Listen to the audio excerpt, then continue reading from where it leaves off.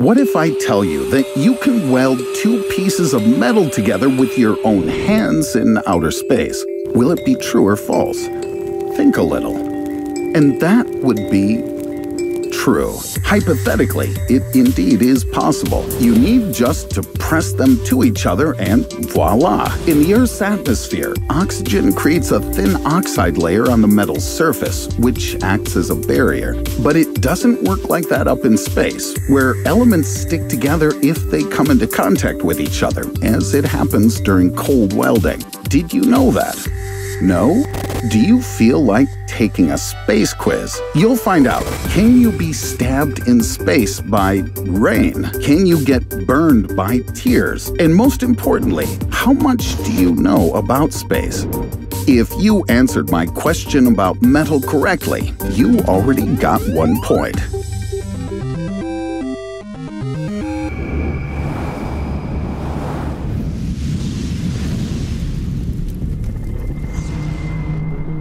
Let's start with facts about challenges encountered by a human in space. I'll give you 3 statements, one of which will be false.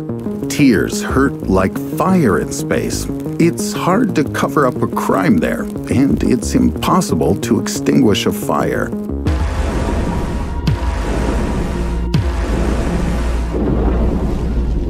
In space, you definitely should not watch Miley Cyrus' performance commemorating the death of her dog Floyd.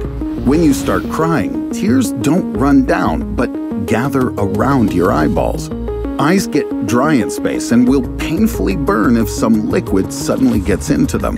If you plan to commit murder on the moon, you should reconsider it, as apparent evidence will give you away at once. There's neither water nor wind on the moon, so your fingerprints will stay there forever. The only way to avoid prison is to blame this on Buzz Aldrin, one of the first people to step on the moon. His fingerprints can still be found on the surface of the satellite.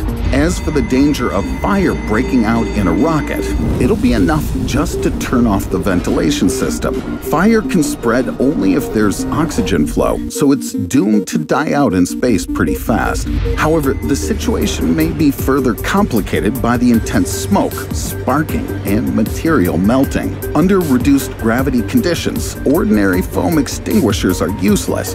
Foam isn't released as a directed stream, but is randomly distributed all over the place. A fire extinguisher that uses sound waves to put out fires is currently being developed. The optimal frequency is found to be 55 Hertz, with the intensity of sound at 120 decibels that can put out a candle flame. The sound level could be increased even more, but then the astronauts would just go deaf. If you thought that the fire option was false, let me congratulate you on getting another point. And what do you know about usual things that astronauts do in quite an unusual way? If an astronaut removes a spacesuit, they'll die in 15 minutes. Russian cosmonauts play poker before the flight, as they think it'll bring them good luck. Some astronauts moonlight as postal workers and help Queen Elizabeth correspond with aliens. Pick what you think is wrong.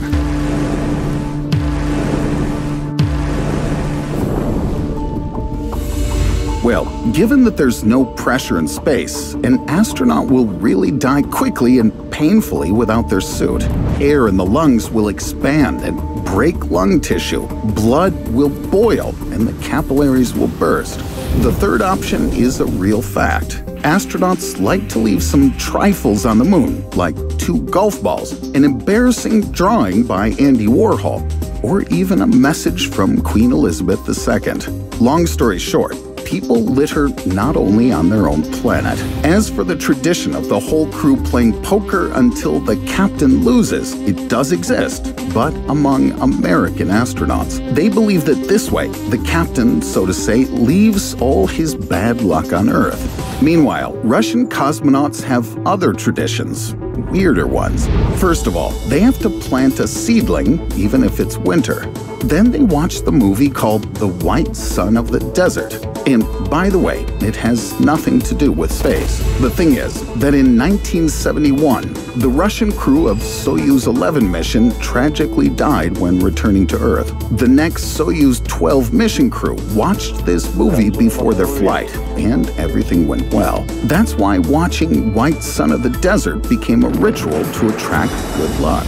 Then, before boarding a capsule, every crew member gets spun around in a swivel chair to prepare their bodies and minds for zero gravity. Rumor has it that Yuri Gagarin, the first human in space, established a ritual of peeing on a bus wheel that takes cosmonauts to the launch pad. Then a spacesuit is securely buckled up, and the next opportunity to relieve oneself appears only after a couple of hours in outer space. So if you guess that this option is false, you get one more point. Too bad we're not playing for money. By the way, do you know how expensive space is? Which of these isn't true?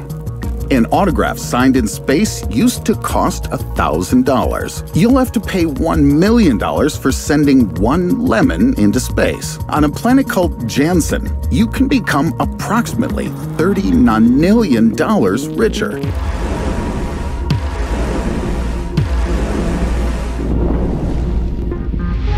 How to sign anything if the ink doesn't reach the tip of a pen due to the absence of gravity. This is why American astronauts initially used special mechanical pencils to make notes, and their price was $1,000 each. Later on, special pens were invented to replace them.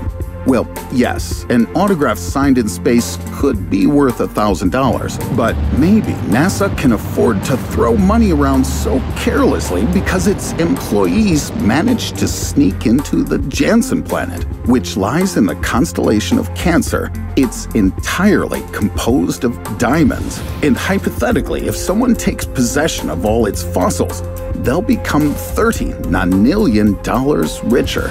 And this is going to be enough to cover sending even a big fruit basket to alien friends. However, forget the million. You'll have to pay just $2,000 for the delivery of a lemon into space. Transporting a pound of load into space used to cost $10,000. Since then, prices have soared. And now the Cygnus cargo ship developed by Orbital Sciences Corporation charges as much as $43,180 per pound. And using new SpaceX carriers will require $37,000. But delivering a lemon for a few thousand is not the strangest thing in space. What do you think doesn't exist for sure? A drunken constellation, rain that can cut your skin, or fragments of the meteorite that caused the Tunguska event?